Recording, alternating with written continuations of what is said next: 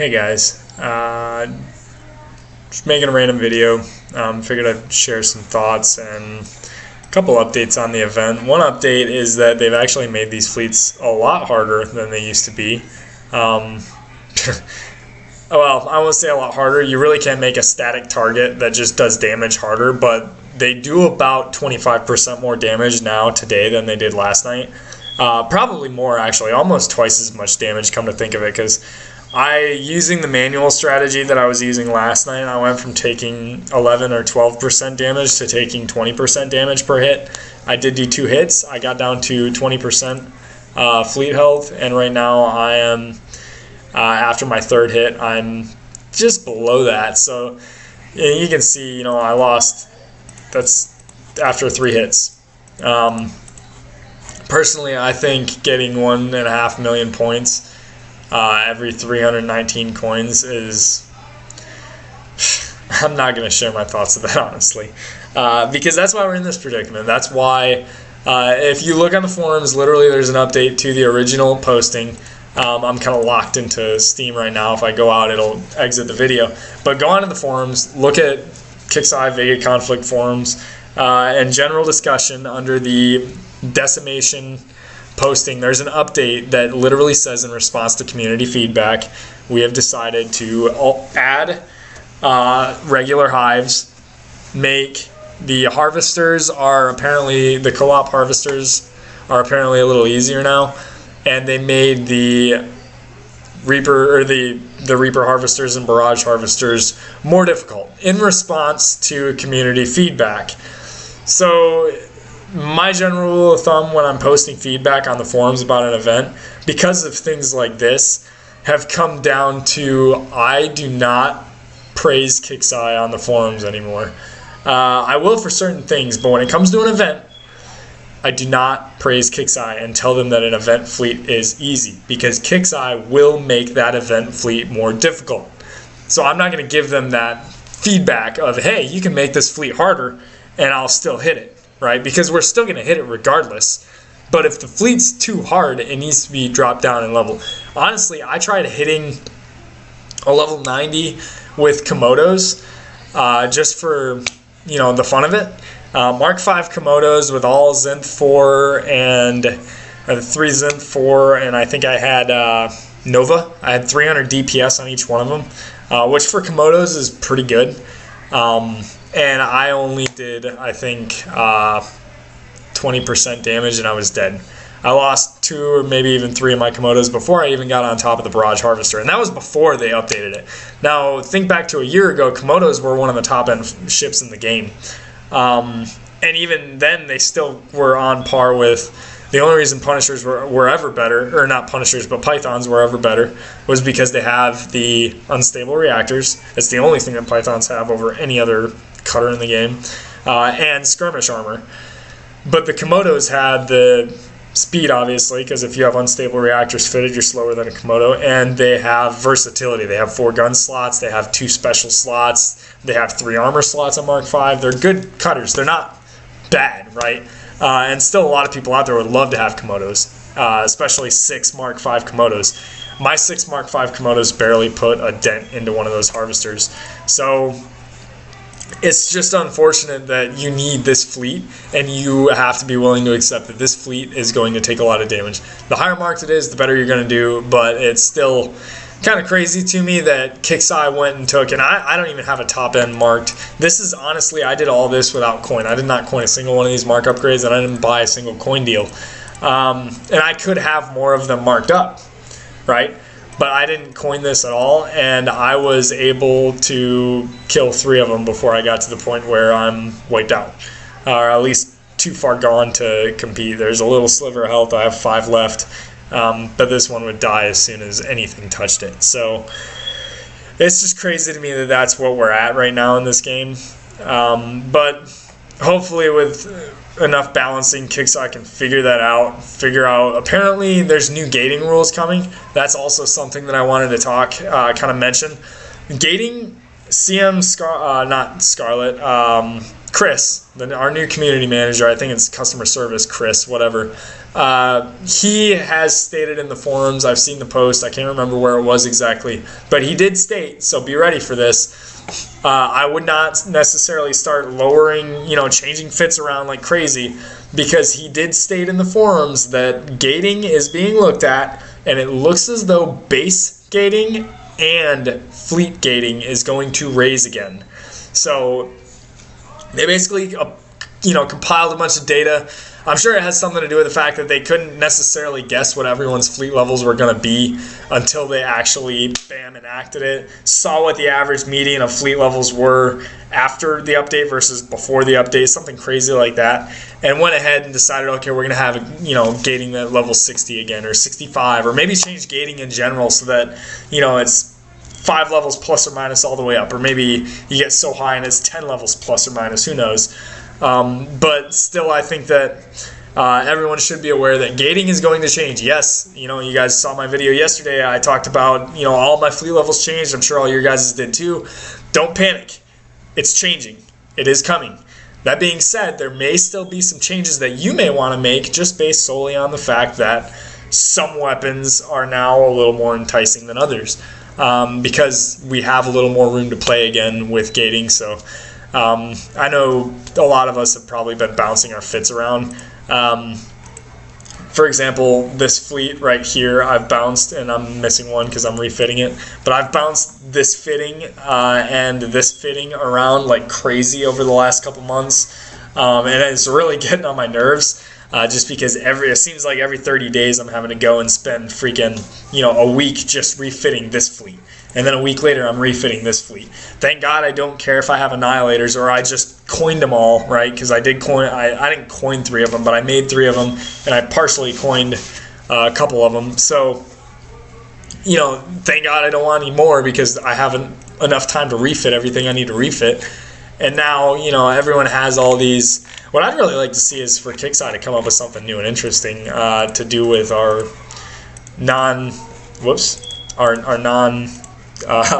fitted ships. Because if you're like me, I'm sitting here, I used to use these on aliens a long time ago, but I have 5 Zeals that I don't do anything with.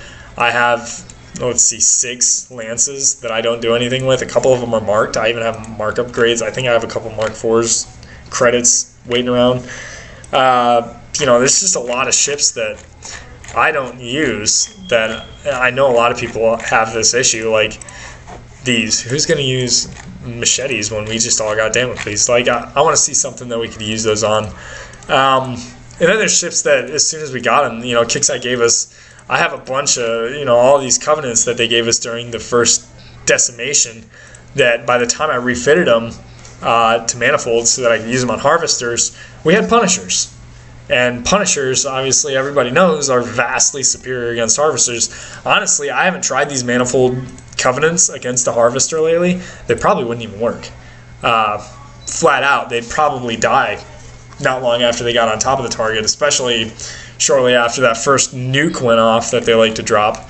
And now they're giving us the rest of the Demon Core stuff. Like I have all these basilisks that I don't know what to do with, and I can make them all Mark 6 or Mark 5, but why would I make them Mark 5? I have no idea why. So I would like to see something that I don't know, maybe trade some in for instant credits. I don't even know what we can do with them. Maybe trade them to players who can use them. We've been asking for that for a long time. I doubt that we'd ever get that kind of market where we could just trade ships to and from people. Just because there's a lot of ships that I would just immediately give to a brand new player that I just don't use anymore, but I still have laying around. But yeah, just know that your gating isn't going to stay the way that it is right now for an extended period of time. For a while, we had the same gating for, the first year and a half of me playing this game. Gating didn't move at all. Fleet Bay 11 came out. Gating was still at level, I think it was 35 back then. And then they changed it, and they went up to 40. Yeah, I think it was 40. And then after 40, it went up, to, 60? And then it went back down, and it's all over the place. Hopefully they figure out exactly what they want to do with it. I do like what they've done with the bases. They they match and kind of mirror the top levels of fleets a little closer to what they used to. You know, we used to have level 45 bases were like the top dogs. You just see people with level 48 bases, but that's because they just screwed their base to fit all, you know, specific modules to everything so that they could get to that experience level, and then they'd refit everything back to something that actually worked. So now we don't have to do things like that because, you know, literally I feel like it was just yesterday that my base was level 49. I hope you caught that joke. So, yeah. It's gonna be. It'll be interesting, and I mean, we have dudes that are level 71 and higher. I've seen 73, I think I saw. So, and I'm sure there's higher than that too, honestly. But yeah. What else? So, if you go to the market, you'll see these. So this is a new tab that was added in the market. That, though I don't think I have the update. Do I have the client update for Steam? Did it update on its own while I wasn't paying attention? Let's check and find out. Yes, it did. Okay, so if you're not sure if you have the new client, that's what I just did. You know, I went to look. Oh, hey, I do have 3 armor modules. I think iPhone is probably Apple's the only one that hasn't released a new update, and they might by the time this video publishes. But yeah, so if you go to the new updated market, you'll notice that for those of you who missed out on events, or want some much needed tech, you can get Punisher cruisers by the bulk. You can go in here, you can buy 6. It'll only cost you, to get all 6, a low price of 11,000 coins. So, is that 11,000? Is that really?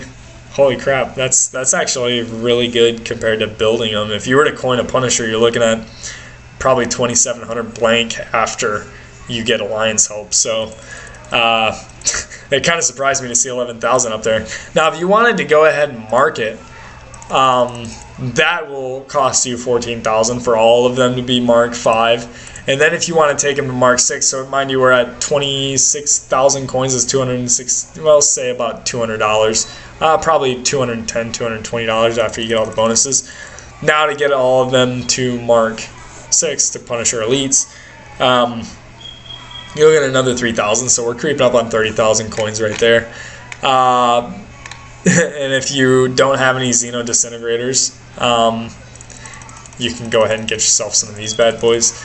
It's a coiner's game. We all know that. I'm not going to sit here and say don't coin, because regardless of what we say, people are going to coin anyways.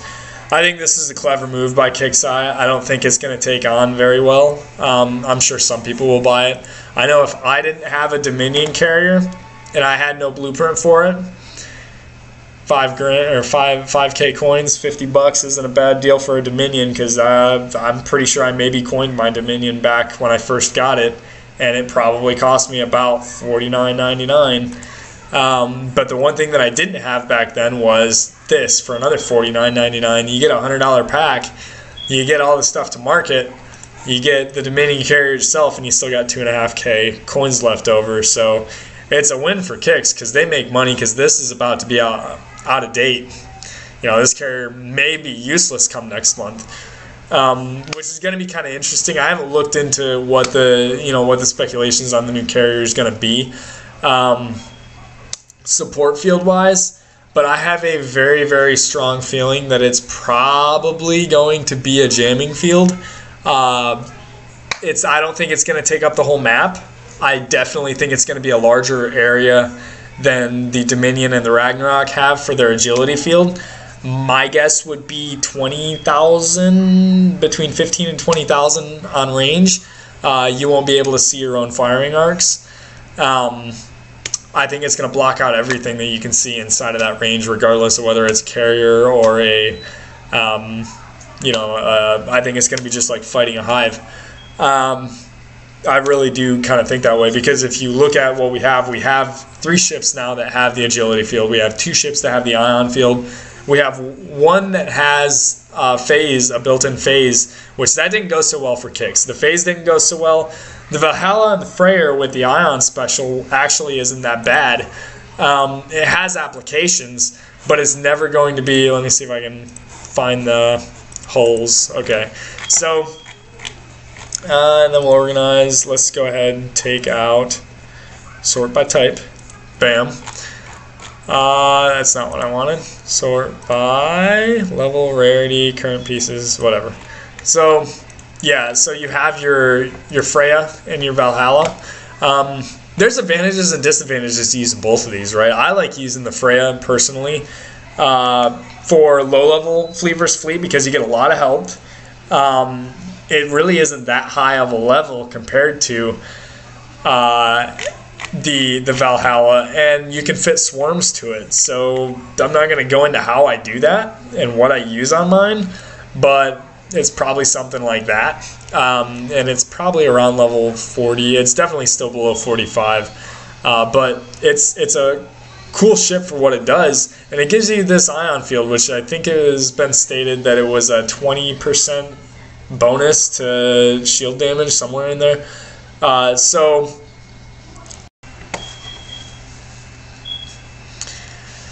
So the Valkyrie, when this bad boy came out, and this is just kind of going into the different specials that we have on the phase, or on the carriers themselves. Sorry, when the Valkyrie came out, we really wanted a stasis field. Everybody was looking forward to getting a stasis field, and kixeye, even right up until I think it was the day before the event that the Valkyrie was released, nobody knew whether or not it was going to be. We just all kind of assumed because it's a Valkyrie, and that's what all the Valkyries the Vega used had at the time. And then it ended up being this phase shift field, which really disappointed a lot of us because it doesn't have that much of a use. Because around the same time that they released the Valkyrie carrier, they also nerfed the shields in general. So they made it, they brought the crafting system around before the Valkyrie was even released. So we already had Mark IV Tridents at least. I'm pretty sure we had Mark V Lances were coming around in scythes. So we already had it, and back then they got it was something crazy, like a huge bonus to phase, which that made it a little bit useful because that every extra bonus over that. I remember killing entire fleets of Revelation cruisers with Echo Tridents. I had Echo Tridents during a Civil War that had Meta 2, Optics 5, and Echo 3 by 4 or 3x3, whatever they can fit. Yeah, I think it was 3x3. And I finished an entire Civil War. I think I placed 80th, and I never used anything other than Tridents, Echo Tridents at that. And I think they were 3 hours repair. And that was right after, crafting was really getting hot and heavy. It was right after I think these supply run fleets came out, somewhere in there. Anyways, so then they went and they nerfed the amount of phase that destroyers naturally had. So that kind of made a lot of that phase go away. It made destroyers not as useful because before that you could just kill everything through the shields. It was 80% at Mark V or something like that, and 60 or 70% at Mark IV. It was a lot. And then they took it away from us, and I was, for one, disappointed. Now it's what is it, 50% maybe? I don't even remember. Because I don't use fleet versus fleet destroyers. Obviously, the Infernal Wave Driver Mark V Damocles is pretty powerful at lower levels. But yeah. So we have that, and then we have the agility field. Again, the Ragnarok is still useful. It's one of the most useful carriers in the game. It's always been that way. It was the second carrier that we had released, and it was... they created the Midgard in response to people not being able to get the Ragnarok, but they didn't want to release it again right away. And now, pretty much everyone has it. I have them on my alt. I have the Midgards on both accounts. They have their usefulness at keeping your high-end fleets below level 60. Or 55, whatever the new gate's going to be and whatever the current gate is. Ragnaroks, that's what they're there for, in my opinion, to keep your fleet lower level. That being said, I'm going to say this now, and I'm only going to say it once. Your carrier is only as good as the fleet supporting it and the person who is piloting. So keep that in mind. So yeah, I kind of wanted to see... I was glad that we had the agility field with the Dominion. But if I had to speculate what I thought the next carrier's support field is going to be, I would say hands down it's either going to be a stasis field or a jamming field. And I think the most likely one is going to be the jamming field. Let me know what you guys think in the comments. I'd like to see that. But I really do think that it's going to be between 15K and 20K range. And I think it's going to be a jamming field. I don't know what it's going to be called. I'm not that guy who speculates on names, because obviously with carriers, they're all over the map. But yeah. And I think it's going to have some pretty epic stats for a carrier. Something to keep in mind too is that these Annihilator battleships are kind of useless without a good carrier. All right, specifically an agility support field. Without the agility support field, battleships are slow. They're easy to catch, even with net. Regardless, they get caught, they get destroyed. Right, so you take an Annihilator and you make it Mark 6, right? So on Mark 6, the Annihilator gets, sometimes I gotta remember where I'm going with some of this stuff. Actually, it's gonna be this over here. So a marked up Mark 6 Marky Mark Wahlberg Annihilator gets 390 AU sector speed. Now to put that in perspective, a regular battleship, I can't remember which one of those it is, so let's go not to market. 390 AU, we'll go to hulls and we'll look at this bad boy. So 240, so it is that last one. So that's 150 AU sector speed faster. Now the carrier that currently goes with it is the Dominion carrier for the most part. And most of these ships have 240 AU sector speed.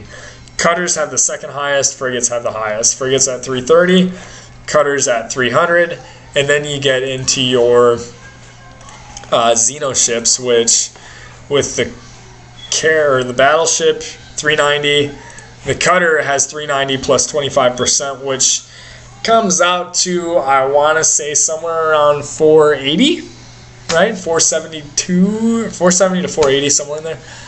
So that's a lot. That's obviously the fastest in game. It used to be Pythons before the last great rebalance, and they evened everything out. Pythons had 410, which was even faster than most of the stuff that we still currently have. That's what made the Pythons fun. Oh wait, I guess that's only 390 total.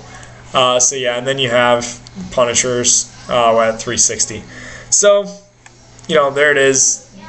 The point that I'm getting at is, if you want to utilize this on the battleship, you need, in order to utilize this, you're going to need the Mark 6 carrier that also has above 300. I'm just speculating, is probably going to have above 300 AU sector speed. So that's going to put us kind of in a predicament, or at least me in my head. I wanted to have an agility support field because I want to be able to use this, but I know that it's not going to have an agility support field, unless they give it 2 specials. I think it's going to have jamming. I think it's going to jam, but I doubt it's going to have 2 specials. I would love to see an agility support field just so we can utilize this and still fly battleships the way that we have been, but I think we're going to have to change it up a little bit and make our battleships a little more brawly. Another thing to support that was they made the turning speed a little bit faster on this than it is on its 10 degrees base, versus especially if you're using a Hellfire, which is 8 degrees base, and if you use armored thrusters, you get 7. I think it's 1 number less than fusion thrusters does, but you're slightly faster, so you get 10 meters more per second, but 1 degree less per second, versus fusion thrusters 3. And I can just go ahead and highlight that. But the point that I'm getting at is, I think that they did that because they knew that they were not going to have an agility support field on the carrier. So it would kind of corroborate. So here you go. It's 80 and 8 for fusion 3. Here you have 90 and 7. So slow returning by 3, I guess 3, but 10 meters per second faster, which is interesting, especially when you pair Hellfires with a rag and a good pilot versus Nova Annihilators. It's an interesting matchup. But yeah. So yeah, this is just kind of a rant video. Wanted to talk about some of the new things that are going on in Vega and kind of where I see some of the future going. Let me know what you guys think in the bottom. I may, if you guys like this video, let me know. I may do some more rants in the future, just to kind of talk about some of the things that I know about Vega conflict that I don't share very often with many people.